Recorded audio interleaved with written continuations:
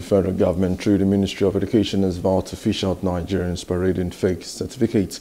The Minister of Education, Professor Tahir Maman, has made this known while receiving the report of the Inter-Ministerial Committee on degree mills at his office in Abuja.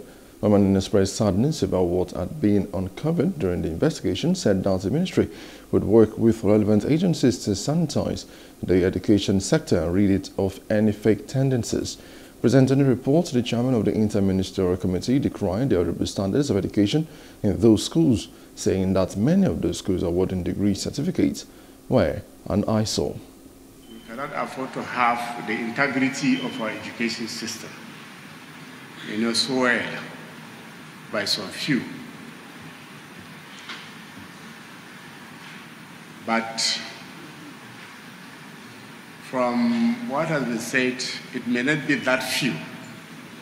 But if you are talking about things that have been going on since 2017, it's very possible there may be hundreds of people out there who are carrying fake certificates.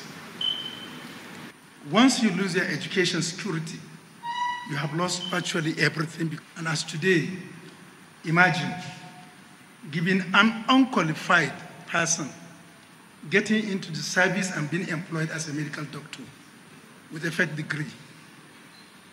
Imagine the number of buildings that are collapsing.